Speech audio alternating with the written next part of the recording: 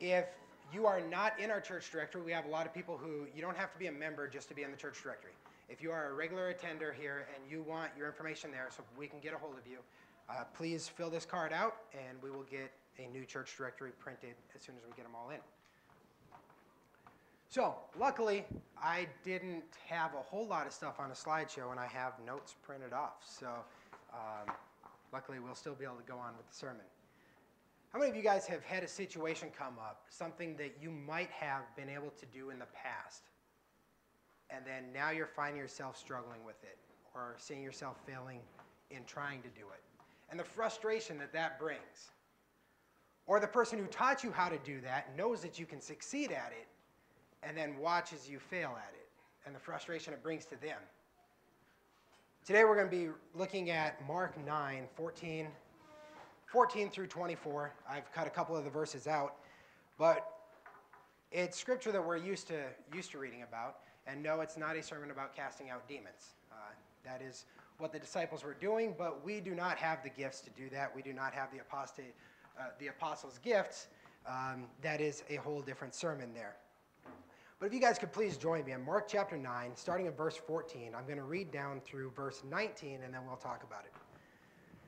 When they came back to the disciples, they saw a large crowd around them, and some scribes arguing with them. Immediately, when the entire crowd saw him, they were amazed and began running up to greet him. And he asked them, "What are you discussing with them?" And one of the crowd answered him, "Teacher, I brought you my son, possessed with a spirit, which makes him mute. And whenever it seizes him, it slams him to the ground, and he foams at the mouth, and grinds his teeth and stiffens out. I told your disciples to cast it out, and they could not do it." And he answered them and said, "O unbelieving generation, how long shall I be with you? How long shall I put up with you? Bring him to me." So setting the scene for the disciples trying to cast out this demon, there were 9 disciples down there in that crowd by themselves. Why were those 9 disciples by themselves? Jesus, up with Peter, John, and James, they were all up on the Mount of Transfiguration. They just saw the glory of God. They just saw Jesus in all his glory. They saw Moses. They saw Elijah come down. They were able to see this amazing scene. And then they walk down and they see this big crowd around their other 9. They're like, "What's going on here?" Jesus comes up. "Why are you arguing with the scribes? What's going on here?" The other 9 had tried to cast that demon out, but had failed. At this point, we might ask ourselves, is this something that they had the power to do? If you jump back to Mark chapter 6, 7, and 13, Jesus had already given them this power. When he sent the 12 out, he summoned the 12 and began to send them out in pairs and gave them authority over unclean spirits. Jumping down to 13. And they were casting out many demons and were anointing with oil many sick people and healing them. So the disciples weren't acting out a character. They weren't doing something that they weren't used to doing at this point. The disciples had done this many times when they went out in pairs. So there was something else here. There was something that was different about this time. And when you look at Jesus' word, he kind of gives a little hint to it right here. "O unbelieving generation, how long shall I be with you? How long shall I put up with you?" Then he says, "Bring him to me." While they're bringing to him, the demon automatically, as soon as Jesus makes eye contact with the boy, the demon automatically notices who this is. He automatically knows that he's already defeated. Jesus asks the father, "How long has this been happening to him?" And he said, "From childhood." Starting in verse 22. "It has often thrown him both into the fire and into the water to destroy him. But if you can do anything, take pity on us and help us." Let's stop right there for those 2 words that the father said. But if you can do anything. So here the father of this boy had already brought this boy who was demon-possessed to Jesus. Already said, "Hey, we got to give this a shot." So he already had some faith there. He was already like, all right, Jesus can do this. And then after the disciples had tried and failed, he was like, "Well, if you can do anything." Jesus' response is priceless. Here he is in more frustration. Jesus said to him, "If you can, all things are possible for him. All things are possible to him who believes." Immediately the boy's father cries out and said, I do believe, help my unbelief. That's where we're going to spend most of the time. I do believe, but help my unbelief. How many times have we been stuck in something that we know God can deliver us through? We know God has gotten us through this struggle before, and now we're having more trouble with it than what we normally do. And we're standing there and we're like, God, I believe. Where's this doubt? Where's this unbelief coming from? The title has said, Weakness and Doubt, O Lord, help my unbelief.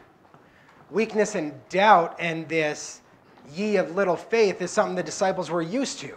We're going to look at some texts later on that are going to show 4 times before this, Jesus had told the disciples, O ye of little faith.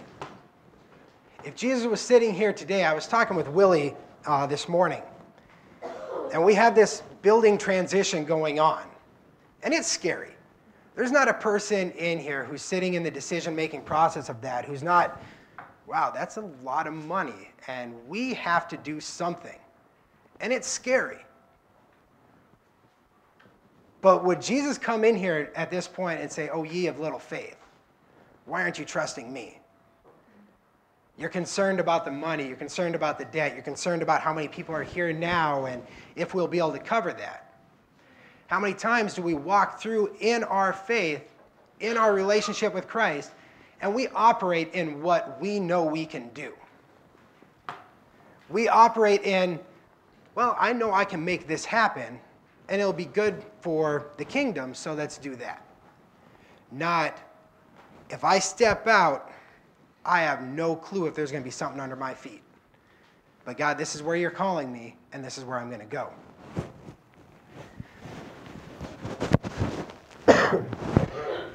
Yes, I still have a bit of the Aviano crud, and I'm sorry, that's why I got my big water up here. But Jesus was looking at his disciples, knowing that they could do this, knowing that they could cast out these demons. And he was like, why? You unbelieving. In Matthew and John's account of this, he calls them an unbelieving and crooked generation. He's saying there's something wrong with you guys. You guys aren't thinking right now. In Matthew's account, verse 19 and 20, it says, Then the disciples came to Jesus privately and said, Why could we not drive it out? And he said to them, Because of the littleness of your faith. For truly I say to you, if you have faith the size of a mustard seed, you will say to this mountain, Move from here to there, and it will move, and nothing will be impossible to you. If we have faith the size of a mustard seed. I looked up a lot on that one because I was like, well, wait a second. You're saying, oh, ye of little faith. Well, the mustard seed's a little seed, right? That's, in agricultural terms, in that area, that's the smallest seed known that they plant. So why does he use that as a point there? Jesus talked a couple of times about a mustard seed. In Matthew 13 and 32. Well, 31 through 32. I'm typing dyslexic now too. So in 31 and 32, he gives them a parable about a mustard seed. He presented another parable to them, saying, The kingdom of heaven is like a mustard seed, which a man took and sowed in his field. And this is smaller than all other seeds. But when it is full grown, it is larger than the garden plants and becomes a tree. So the birds of the air come and nest in its branches. So, O ye of little faith. But what is little faith? Little faith is having something in your hand, something that's tangible, and saying, all right, God, I can trust you in this, let's go. Little faith is, let's say, finding a building that we can afford right now with our church budget the way it is and saying, all right, God, this is it, we can do this, and we're going to move on. Little faith is saying, all right, God, the answer's right here, and I know I can make this happen, so let's go. And I can trust you in this, because I can see that we can make this happen. Great faith is saying, all right, God, you have an answer here. And I'm not downplaying the decision process in it, because the decision process is going to be through a lot of prayer, through a lot of sitting there and racking and being like, God, is this really where you're calling us? And then those making the decision are going to hear that voice from God and say, yes, let's go out. but the answer, the tangible evidence of us making it might not be there. But yet God might be saying, this is where I want you to go. That's great faith. That's the faith that could have cast out those demons. I started out by saying, is there things in your life, is there things in your Christian walk that you used to be able to do, and they were easy, and you had no problem? You used to be able to walk out and witness to someone. And now, as the years have gone by, it's harder. It's harder for you to get that strength. God, why is this? Is God giving you more of a challenge? Is God saying, pray for the strength, pray for the strength, pray for the strength? There's been times where you might have prayed for someone to come to Jesus, and through praying twice, they come to Jesus. And you're like, wow, that was quick, that was awesome. But now the perseverance is the test. Are you going to keep praying? Are you going to stay there and persevere through? These 9 disciples, they had cast out the demons. There had been no problem before. They might have been, hey, demon, come out in the name of Jesus. And boom, they were leaving. Now they're getting further on in their walk with God. They're getting further on down the road. Jesus is about to leave. Jesus is about to leave and give them the Spirit and not be there to bail them out every time. Are they going to persist? Are they going to keep moving on? Or are they going to pray twice and say, oh, well, this one must be too hard for Jesus. Let's move on and find something else. Are we going to be that person who later on in our faith, we find something that we pray a couple of times for and we're like, God, this one's just too hard. Where I work now is just too dark. How can I live for you there? This new challenge you put in front of me is just too hard. If Jesus were sitting here and walking with us, he told the disciples 4 times up until now, "O ye of little faith." But if he was walking with us, talking daily, and saying, "O ye of little faith," how often would we hear that? Let's take a couple looks because it'll give evidence of to situations in our lives that we have little faith in. In Matthew 6:30. Jesus is giving the Sermon on the Mount. He's sitting there instructing all of his disciples. He says, "But if God so clothes the grass of the field, which is alive today and tomorrow is thrown into the furnace, will he not much more clothe you, O you of little faith? Do not worry then, saying, what will we eat, or what will we drink?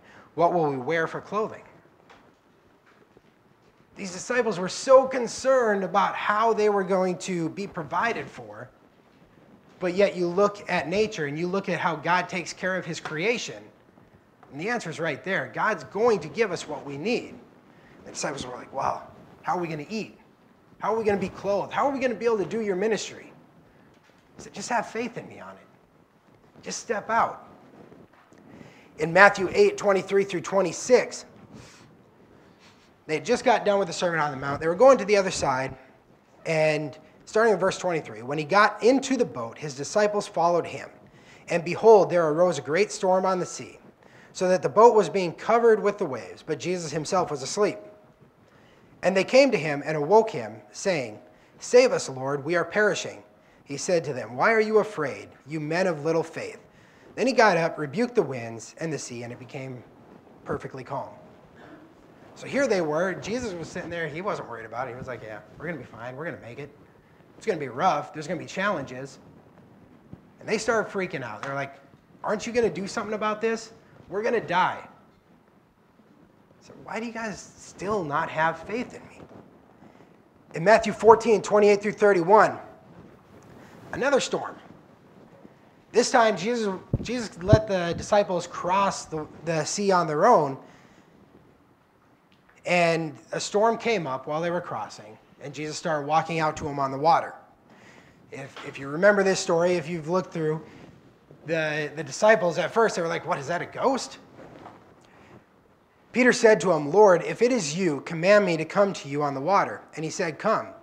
Peter got out of the boat and walked on the water and came toward Jesus. But seeing the wind, he became frightened and beginning to sink. He cried out, "Lord, save me." Immediately Jesus stretched out his hand and took hold of him and said to him, "You of little faith, why did you doubt?" The last one we'll look at is Matthew 16:5-8. Disciples came to the other side of the sea, but they had forgotten to bring any bread. Jesus said to them, "Watch out and beware of the leaven of the Pharisees and the Sadducees." They began to discuss this among themselves, saying, He said that because we did not bring any bread.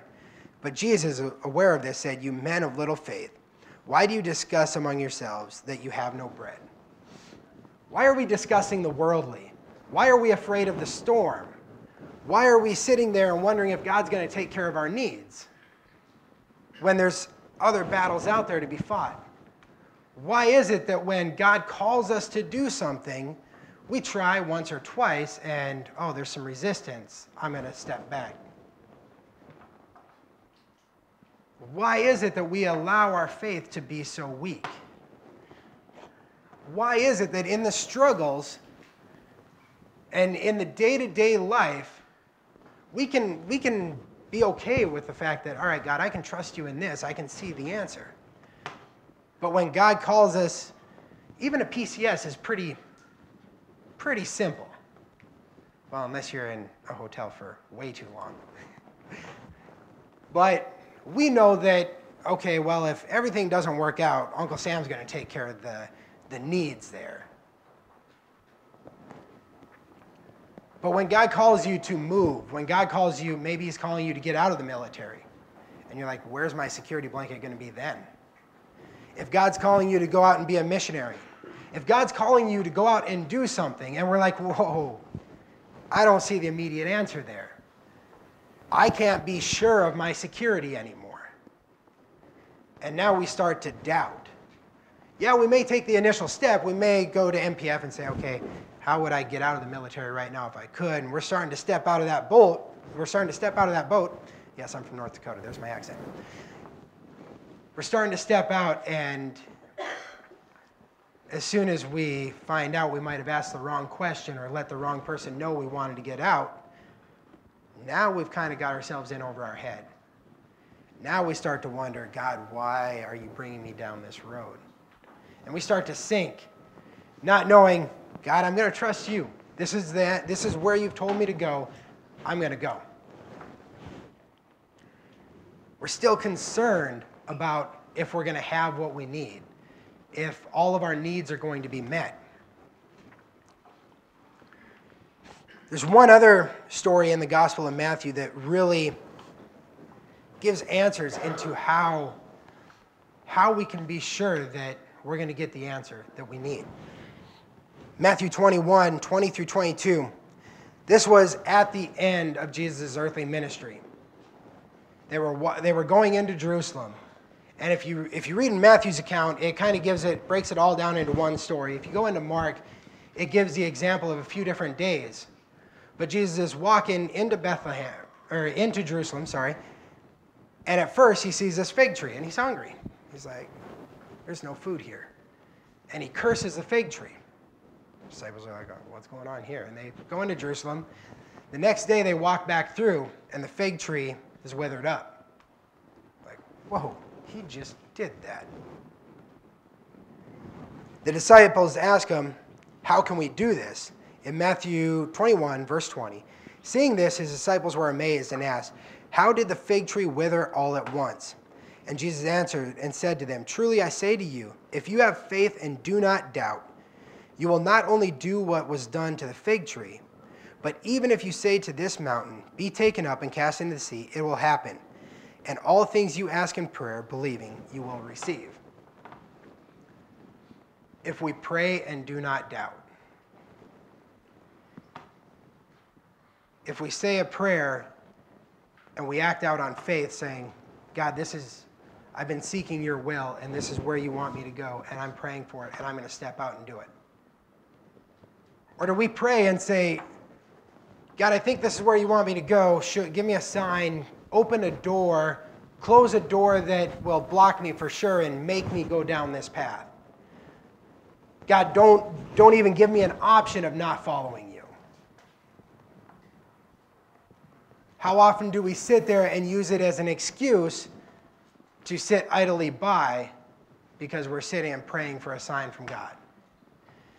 When we know that in what he has already told us, he's given us the answer. The Sunday school class upstairs, we're going through James.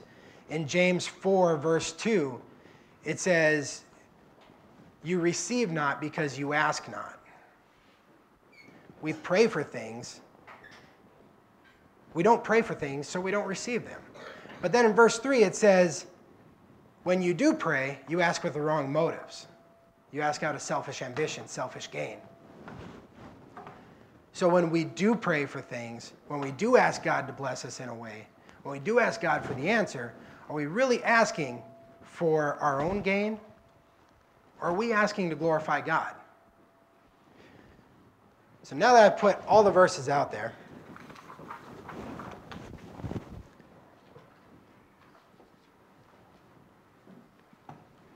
when we walk through this story, we see from the beginning that the disciples are out there. They're having trouble. They're arguing with the Pharisees. Jesus comes out. He's like, what's going on here? The Father's finally the one who speaks up. The disciples wouldn't speak up because they were ashamed that they couldn't do what they knew they had the power to do. They're like, well, we should be able to do this. We're ashamed. We go out and someone asks us, what have you done for Christ today? We might be ashamed to answer that because we know that we've had the opportunity to share him and we haven't. The Father comes out and he's like, I brought my boy to your disciples. Well, actually, I brought him to you. I thought you were going to be here. Your disciples couldn't have cast him out. Just says, bring him to me. He's already frustrated because he knows that his disciples should have been able to do this. He says, bring him to me. How long has he been like this? Since birth. If you can do anything. It's like, okay, so I have disciples who are unbelieving. I have you who's unbelieving. Gives him that rebuke, and the Father's like, I believe, but help my unbelief. I believe, but help my unbelief. The disciples had faith. The disciples had faith. Otherwise, they wouldn't have attempted to cast out the demon in the first place. The Father had faith. Otherwise, he wouldn't have brought the boy to the disciples, brought the boy to Jesus in the first place. They had faith. The question is not complete unbelief here. The question is doubting in the middle of the trial, doubting when things get tough, stepping back and saying, God, yeah, that's probably where you want me to go, but it just got too hard. You're calling for something more than what I'm willing to give here. Help us in our unbelief. We watch our lives and we watch that daily battle that we have with sin. We watch that daily battle where, God, I want to be on fire for you. And he gives us the challenges for us to be on fire for him. He gives us the roadmap to do it. But then when things get tough, or when at work we get challenged, we're like, yeah, I don't know about that. I don't know if I can persevere through this struggle. When he gives us the challenge to witness to someone, and we start talking to them, and they're like, yeah, I don't believe that. And we're like, okay. It's not us who wins them over. It's Christ. But do we pray? Do we ask God to give us the words to say? Or do we go out on our own? Go out in our own strength? The disciples thought, yeah, bring that boy over here. We can do this. We've done it many times before. In Matthew 6, they had cast out many demons. They said, yeah, bring them on over. We got this. How often do we say, yeah, bring that challenge on over. We got this. And we're operating in what we know we can do. We're operating in the tangible. We're operating in what the church budget is, and we're going to find a church building that we can get because this is where our budget is, and we know we can make it happen. We can make that payment because, well, that's the money we're bringing in now. We'll be good. Or are we standing up and saying, God, this is your church. This is your house. I am your child. Where do you want me to go? Where do you want us to go? And let's do it. It's going to be scary. We're going to step out like Peter, and we're going to be like, dude, I'm walking on water. This should not be possible. This isn't possible, and then we start to sink. How do we stay in that, this should not be possible, but that's my Lord and Savior right there, and I'm following him. We keep our eyes fixed on the prize. We keep our eyes on that goal and we say, Father, I'm coming straight to you. God wants to take us to miraculous places. God wants to use us in ways where we look back 2 years down the road and we're like, I shouldn't have been able to do that. How many Christians sit in their life and can't look back and see God use them in any miraculous way? They look back and they're like, God, I just don't, where was the power? And one of the commentators said, unbelief strips the gospel of its power. When we lack the faith, when we lack the understanding that God can move mountains. Faith the size of a mustard seed will move a mountain. Okay, please don't go out there and say, I have faith, let's move these mountains. Because it's got to be within God's will. It's got to be within God's plan. But faith the size of a mustard seed, if you are operating in God's will, if you are letting God use you, faith the size of a mustard seed can move mountains. Sorry. The answer is have faith, pray, and do not doubt. The answer to our lives, the answer to everything, it's as simple as reading the Word, being in prayer. It's as simple as, okay, I'm going to start waking up a little bit earlier and reading the Word. I'm going to start having more of you in my life. God, I'm going to start letting you strip the bad out of my life and replace it with you. It's as simple as that. But yet, isn't that the hardest step? How many years in a row have we made the New Year's resolution of, I'm going to read through the Bible this year? Or, I'm going to wake up every morning and I'm going to read your word. God, I know that there's power out there to be had. I know that you are the power, and I want to tap into it. And the way to do that is to dive into your word. The way to do that is to surround myself with you. And I want to do that this year. Most of us, at least once or twice, maybe every year, have made that New Year's commitment. We've been like, God, this is the year. We're going to do it. Maybe you last January. Maybe you last 6 months. But do we see it all the way through? Do we read through the Bible that year?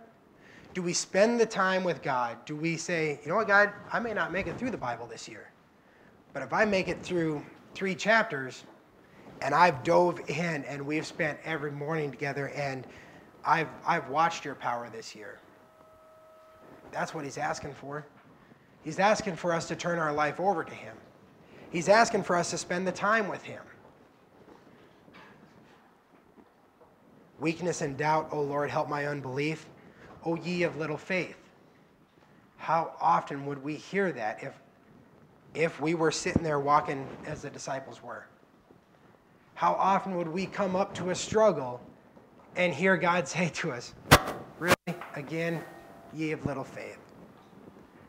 How often in church life, not just this church, but every church, do we operate in the tangible of what God can do, not what God wants to do with us? How often do we strip away the power of God because we look and we're like, I shouldn't be walking on water. This isn't what I can do. And we start to sink. This power that we've been talking about is only available to those who have the Father. This power that we've been talking about is only available if you have some belief. Excuse me. Complete unbelief. Complete unbelief is without God. Complete unbelief is not believing at all in the power. Gotta love this Aviano crud. Complete unbelief is operating and saying, God, yeah, I don't know if I believe any of this. If you don't have some faith, you don't have the Holy Spirit, and none of this really makes any sense to you anyways. The Bible says the Word of God is foolishness to those who do not know Him. For those who are here today, if all of this just doesn't make any sense, if all of this is just words and you're like, what's this guy even talking about? Do some searching. If you want to come up and talk with anyone, there's people here to talk to you. There's people here who would love to show you that Jesus is the answer. There's people here who would love to show you what the Bible says about your life, what's going to happen one day. For those who this seems all too familiar with, for those who this is our daily struggle, we look at our lives and we're like, yeah, I should be able to move mountains. I should be able to do great things for God. God should be able to use me and work through me. But I don't see any of that. That's when it's time to get on our knees and pray. That's when it's time to say, God, I want you to use me. I want to see your kingdom come. I want to see you be glorified. If that's using me, great. If that's not using me, then let me help someone else glorify your name. God doesn't want to sit idly by or have his workforce sitting there doing nothing. God wants his workforce to be out there doing something. But if we're not tapping into that power, then we're not relying on him. So it leaves us to a point. Are we going to allow these struggles to come? Are we going to be sitting there like Peter? Are we going to be sitting there like these other 9? See what God has put before us. All right, I'll give it a shot. I prayed about it a couple of times. It just ain't happening, so we're going to walk away. Is that where we're going to be? Or are we going to say, God, this is your answer? I keep going back to where our church is at. God, you've given us the spot. We pretty much have to move buildings. We have to leave. There's a decision that has to be made. All right, God, we're going to operate in your realm. And where do you want us to go?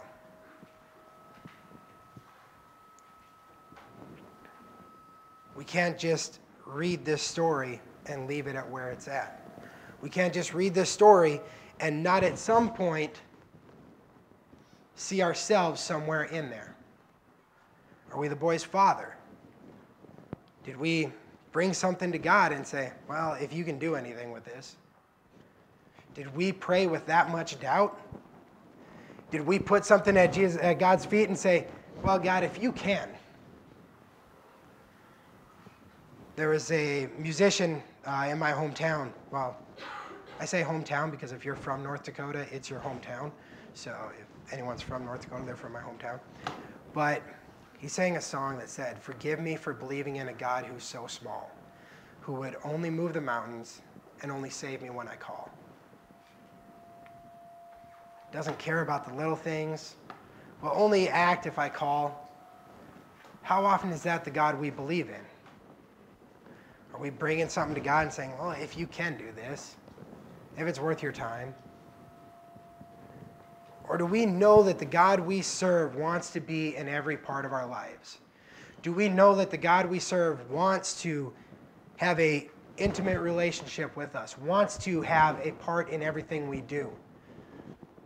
And we just shut the door on him half the time. We just say, nah, this ain't for me.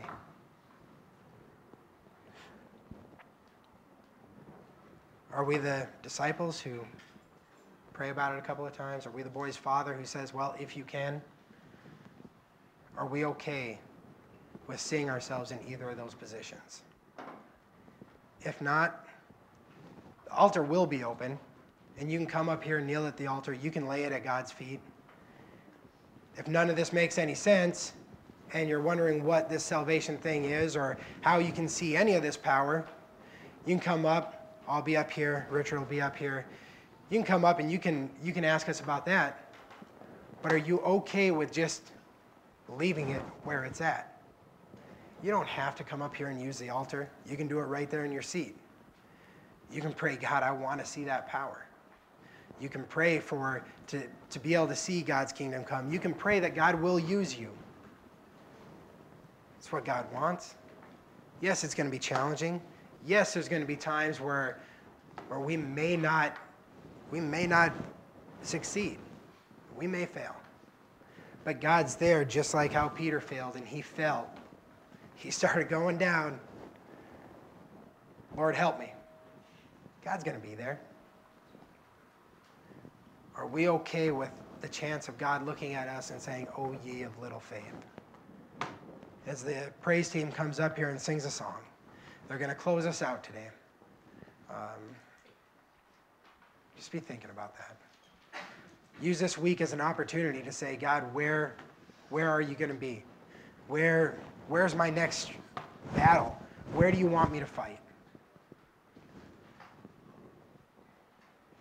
As we close in prayer, I just pray, Lord, I pray that God will see you through this. God, as we take these words, as we take this story where people had faith, but it just wasn't faith that would persevere. I pray, Lord, that throughout our lives, everything we do, pray, Lord, that we can seek you. I just pray, Lord, that we can use this week to look back on the challenges you put before us, the times where we can rely solely on you. And Lord, give us this strength, power to work through us. In His holy name, amen.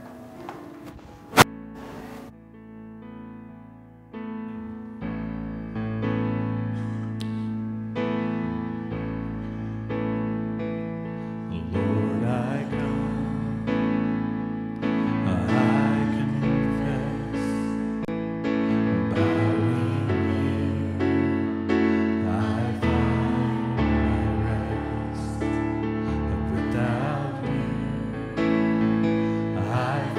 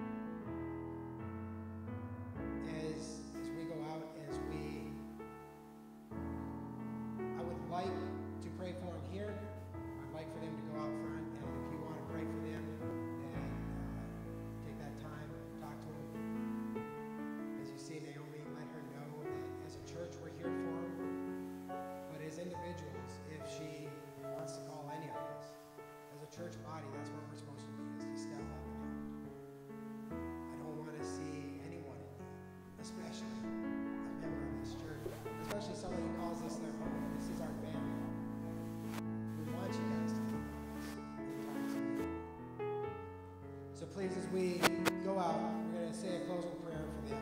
And then the worship team is going to send us off with a great song. Please join me. Dear Heavenly Father, Lord, we just lift Carlos and Naomi and the whole family up to you. God, we pray, Lord, that as Carlos is out doing what you have called him to, God, we just pray, Lord, that you keep him safe. Lord, but that's the easy part. Us being down. God, we just pray, Lord, that you be with Naomi, be with the girls, be with the whole family. Lord, just give them the strength to make it through this time. Give them the courage to know that if they need help, they can ask for it. Give us as a church family the ability to be there when we say give us the ability to stand up and show your love. Allow others to see this as an example of just how much your children care for each other. It's the way that you had called it to be. And as we go throughout this week, I just pray, Lord, that you can give us the strength, give us the courage to walk through our daily lives and to glorify you. God, we love you and we praise you. Amen. Sing this with us. Lord, I lift your name on high. Lord, I love to sing your praises. Lord, I love to sing your praises. I'm so glad you're in my life. I'm so glad you're in mine. I'm so glad you came to save us, Jesus. I'm so glad you came to save us. You came from heaven to earth to show, from the earth to the cross, my debt to pay. And from the cross to the grave, and from the grave to the sky, Lord, I lift your name. You came from heaven to earth to show the way. From the earth to the cross, my debt to pay. And from the cross to the grave, from the grave to the sky, Lord, I lift your name on high. Lord, I lift your name. Lord, I lift your name on. One more time, Lord, I lift your name. Lord, I lift your name on high. Have a great week, everybody. We'll see you next Sunday.